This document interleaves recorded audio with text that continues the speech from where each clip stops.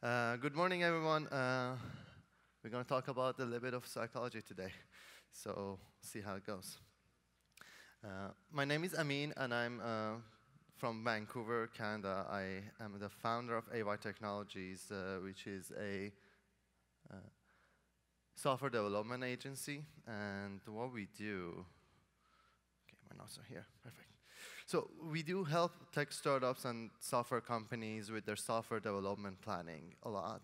And we have a process for that called the Roadmap Workshop. The workshop was basically put together by the experiences that my team and I had throughout the years developing and architecting software systems, as well as it's highly influenced by psychology, which is something that I'm going to talk about today with you guys. Over the years, what we've seen is that the focus on speed is causing issues. What we've seen is that as you focus on the speed and it becomes the main KPI,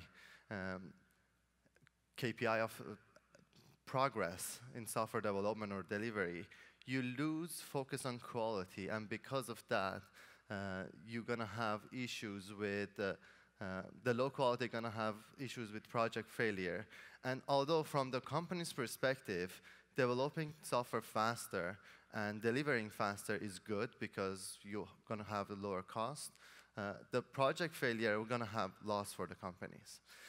So the question that we were trying to answer, or we were thinking about, is that why do we make more mistakes when things are moving faster? What is it about fastness, the speed of things, that is causing these issues for us? Because if you think about it, if the things were slower, you would not make the mistake, which means that your brain knows the right answer, but somehow you're getting yourself in a situation that although it knows the right answer, it's giving you the wrong answer to work with. So that will be something that we're going to talk about. Around the same time that I had that question, I got introduced to the book Thinking Fast and Slow by Daniel Kahneman. And in the book, Daniel Kahneman talks about, describes how our brain works and how the different parts of our brains behave differently, and the effect of that on the decision making, and how we make those decisions. Also, he talks about many cognitive biases that we have and how that affects the way that we see the world and we make decisions. So this is an example of it. So show of who have seen this before. Perfect. I was expecting all of you guys have seen this and know that the two lines are the same length.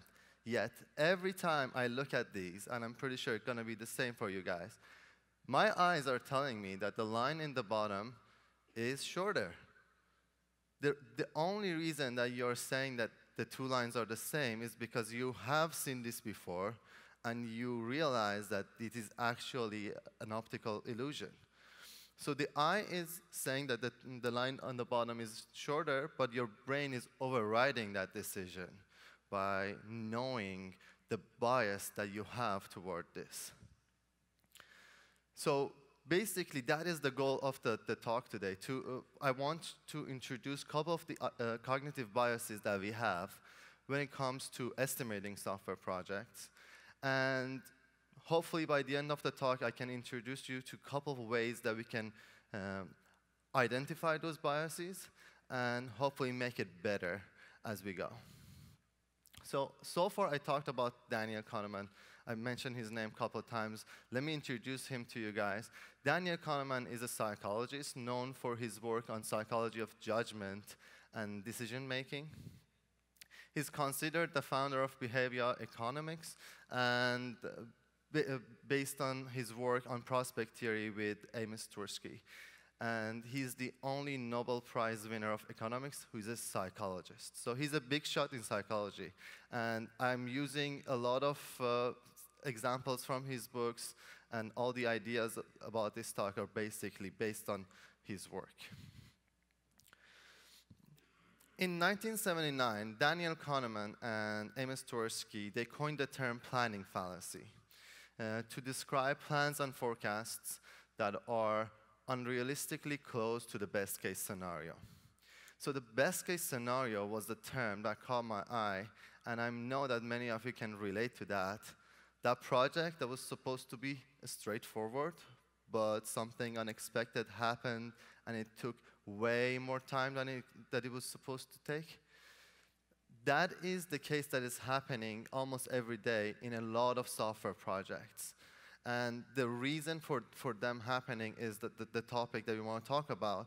But basically, what's happening is that problem is occurring over and over again. It looks like we're not learning from the mistakes that are happening. And Kahneman and Tversky noticed that too, as they added to the definition of planning fallacy, that these plans can be improved by consulting the statistics of the similar cases. So we are making the same mistakes over and over again. Why are we doing that? What are the things that we are not paying attention to? In order to start talking a little bit about that, actually, let me just go through a couple of examples of planning fallacy first, so you can see the extent of the issue. Scottish Parliament building is a fascinating case in that. In 1997, the new Scottish Parliament building project was estimated to cost £40 million. By June 1999, £109 million in about 2 years. In April 2000, the legislators requested a cap on the cost, and the cost was released to £195 million. In November 2001, they demanded a final cost, and it was set to £241 million. In 2002, the estimates rose twice, ending the year at £295 million. And 3 times more in 2003. So now we are at £375 million. And the project was finally done in 2004, the total cost of £431 million. That's more than 10 times the initial estimate. And if you think that it's always government that have these issues, you're wrong. This happens in all the other industries as well. Here's an example. In 2002, a survey of American homeowners showed that the people who were remodeling their kitchens were expecting the cost to be between $18,000 and $19,000, where in fact, the average estimate was more than $38,000. So twice as more on something that is small relatively. And if you think that software is better, well, you're wrong. There's actually a page in Wikipedia called the list of failed and over budget custom software projects. You can just go and look that up. And another example of that that's very recent is the healthcare.gov project. The estimate for that project was $95 million. The actual was $1.5 billion, more than 15 times more. But this is the thing. Like, I know some people from healthcare.gov project, and I know myself, I consider myself a competent person. How do we, competent people, make these big mistakes? What's happening that's causing this type of issues? Well, in order to understand that, we have to talk a little bit about our brains and how it works. Because that will gonna give us a way to understand how the problems, how the mistakes are happening.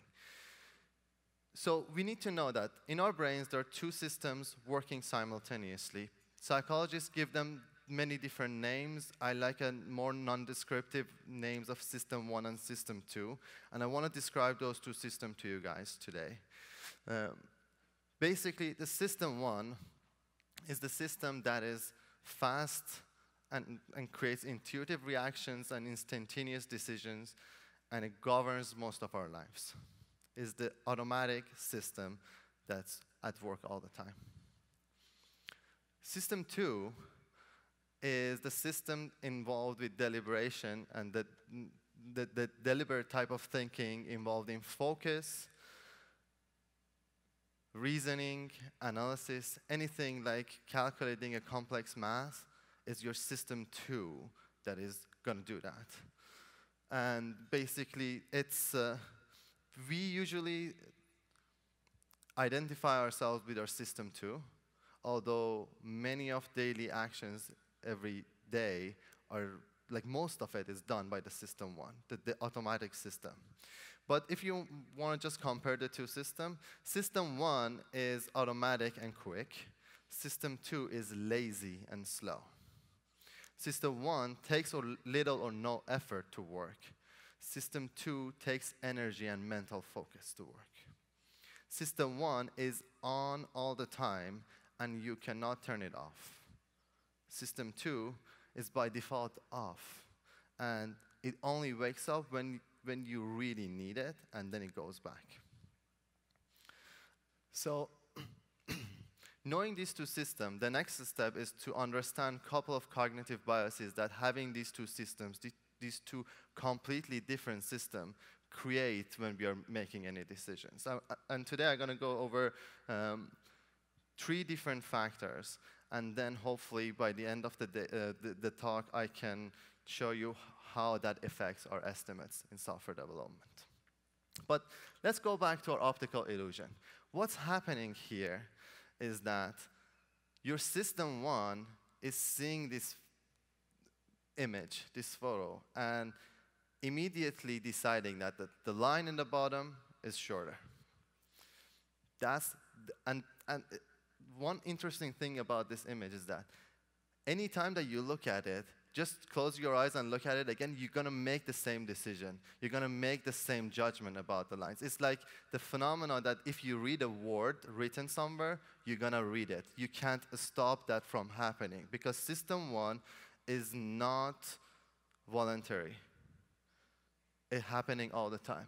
But then, because you know the right answer here, and you know that you're about to make a mistake, your system 2 wakes up and overrides the decision of the system 1, saying that 2 lines are the same length.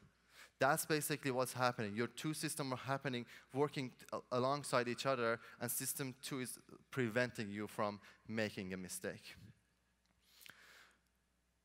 Again, if you like to learn more about the 2 systems, I highly recommend reading Daniel Kahneman's book, Thinking Fast and Slow. And actually, there's another book about him released this year called The Undoing Project. They're great reads.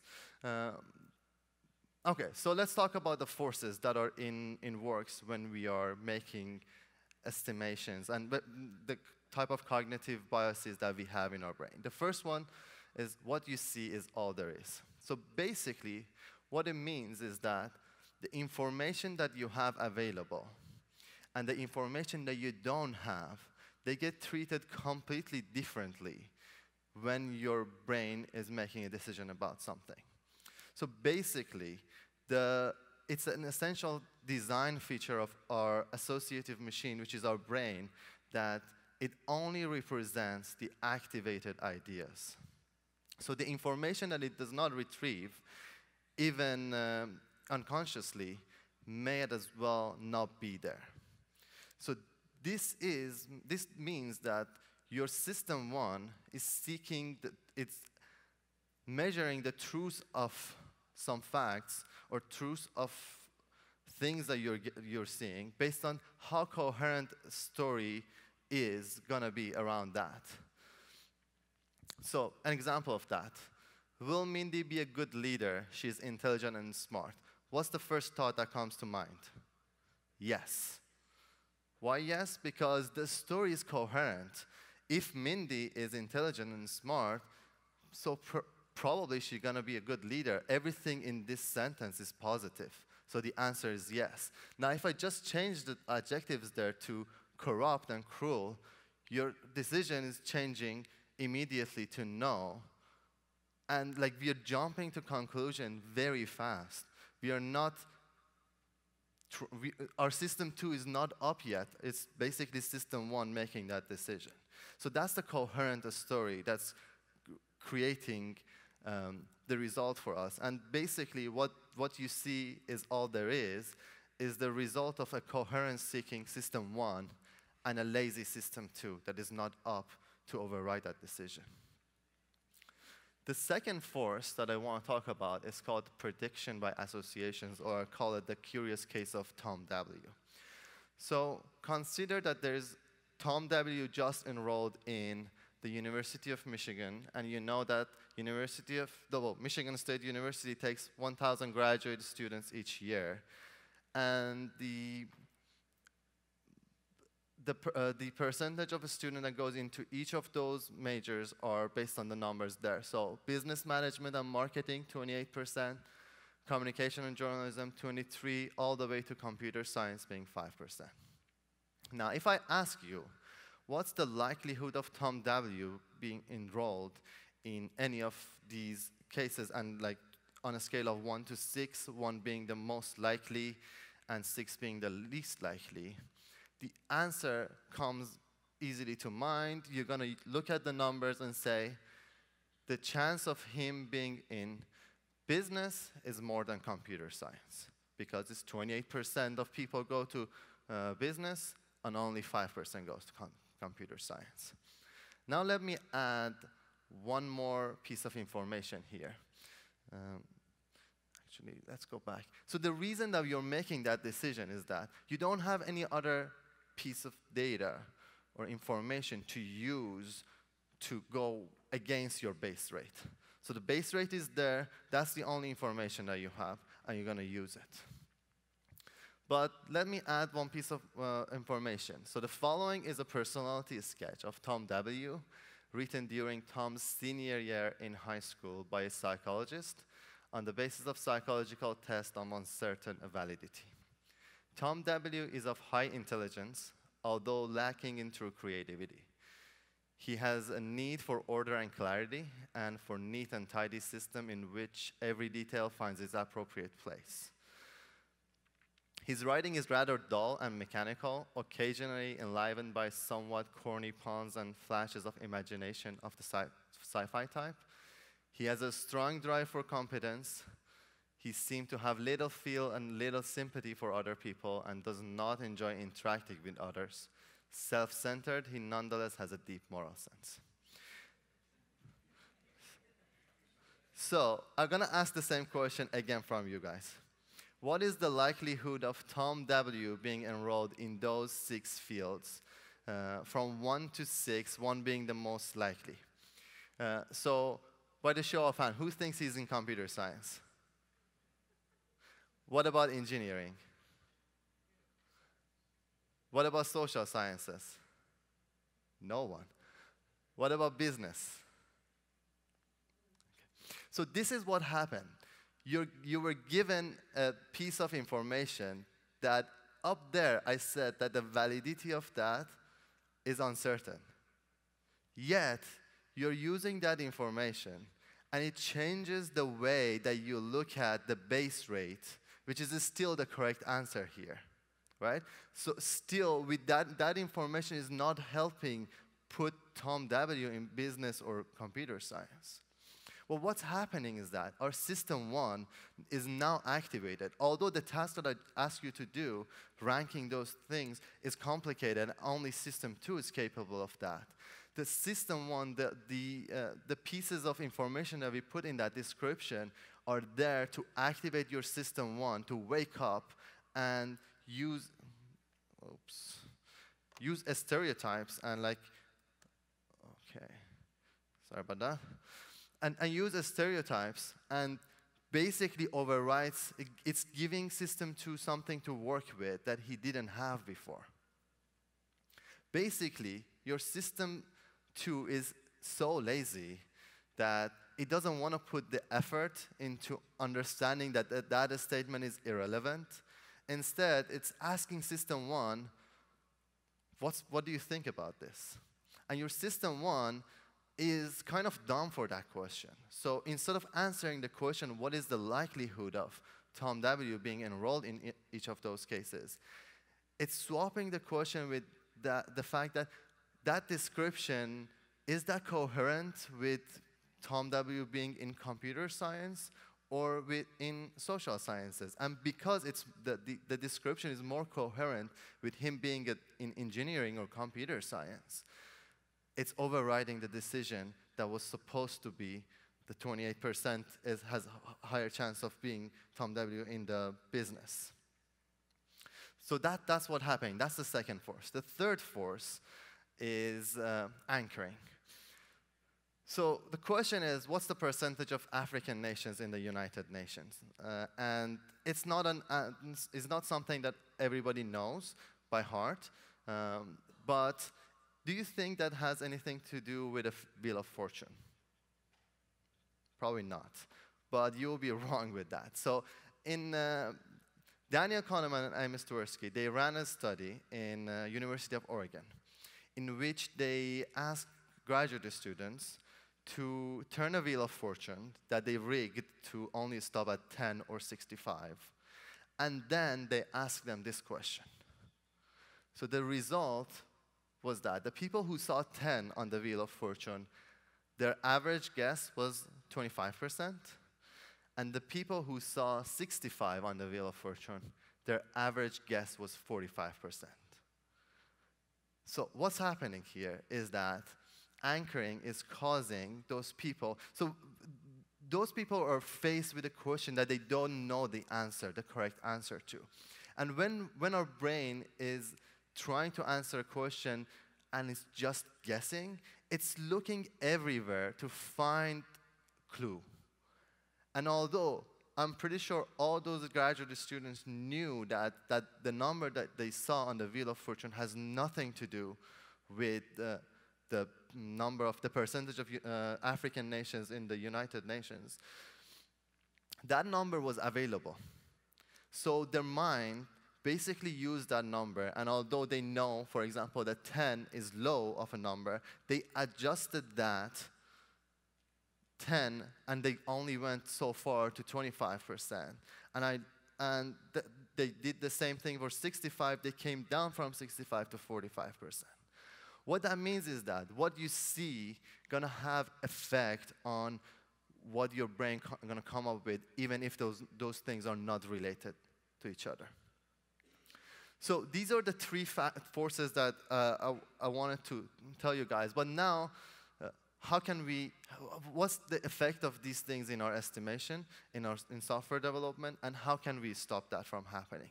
So let's start with what you see is all there is. So basically what that means is that when you're estimating a project or a user story, when you have less details, you're gonna have higher chance of having a less accurate estimate. And we all know that. But this is why it's happening. So when you hear something like, that will slow us down, we don't have time to create that details. Or just give me a ballpark estimate. It doesn't have to be very accurate, just give me a ballpark estimate. Or if you hear anything like, I can't wait until we have all the details. These are clues that what you see is all there is gonna happen, and your estimate gonna be wrong.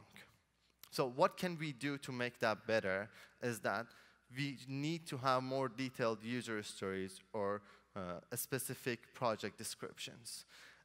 Definition of done is one way that can be easily achieved, because you can write one definition of done and you can use that for all the different tasks, and it will remind your brain that there are these different things that I have to think about before I can estimate this task or this project. So that is one of the reasons of the value of definition of done. So this is basically the goal is not, I'm not gonna tell you a lot of new things that you didn't know. I just wanna tell you why they are important. Another thing that is important, the acceptance criteria. Why? Because usually it has all the details of like the corner cases that your brain will not think about them. And when that happens, like if you don't think about the QA, then you're not gonna estimate for that. And then the project gonna start, and then you're gonna spend some time on QA and bug fixing, and then you're gonna be behind the schedule. Another thing is that if anybody asks you to give them a ballpark estimate, give them a range. Create a range for yourself that you can actually be more accurate in that. Like at least you have some room for wiggling. The second force that we talked about was the prediction by association. And that's a little bit harder to notice when that's happening. But basically, the reason that is an issue is that we don't consider the cases, the data that we have about our estimations. So basically, it's harder to notice, but when you're estimating multiple tasks in a row, or you're estimating without looking into the data, that means that it's probably going to happen. The way that you can offset that is look at the data that you have on similar projects. This is the way that we do it. We collect not only the estimates at the start of each sprint, but we also collect actuals at the end of each sprint. So we know that that task that was supposed to take 2 story points, it was 20% take 20% more time than we estimated. And we don't use that to blame people not doing the good work, but what that gave us is that we now have a big database of all the different types of tasks and how much on average they're taking less or more time than the estimation. Using that database, now I can tell you that if there's a story pointed 3 story points and it's on front end, on React Native, we're probably going to take 30% more time than the estimation. And then we can use that data to offset our estimations to make them more accurate. And you can compare the actuals on similar projects or similar tasks. And the third one was the anchoring. This is basically what you will hear. When you hear something like that, I think we should be able to do this in a month. What do you think? You're anchoring someone. If you say that you're anchoring someone, if you hear that somebody's anchoring you, what that causes is that if there was a project that I think, if you haven't put 1 month out there, I would have thought it would take 5 months. When you say 1 month, I'm going to bring that down to, oh, maybe I can do that in 2 or 3 months.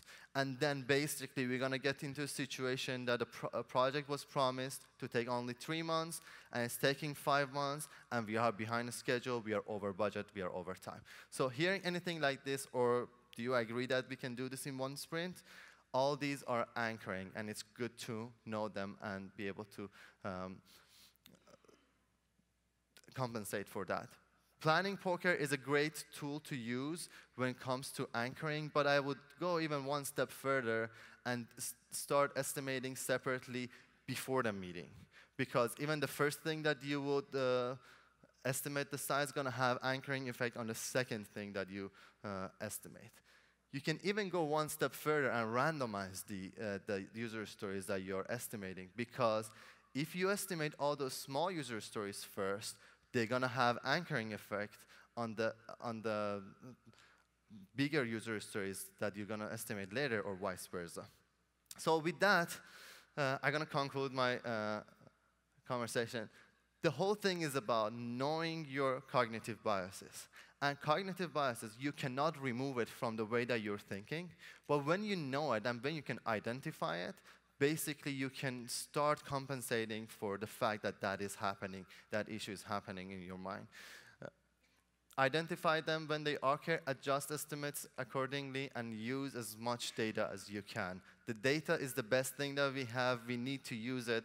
We can deal with data. We can use it. So let's do more of that. And no project is completely unique. You can find data on related projects or related tasks. So use that data.